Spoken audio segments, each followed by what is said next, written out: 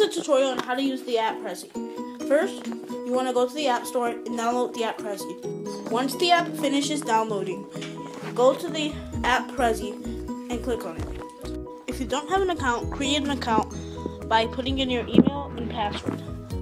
Once you have opened the app, click on New Prezi to begin a new Prezi. Choose a new template to start. This can always be changed later. To give your Prezi a title, click the top bar and type in what you want. Select the layout to rearrange each slide. Go on to the second slide and give it a title. Then you have the option of adding text. You can also add a picture or video by clicking the picture icon. To add a slide, click on Add Frame.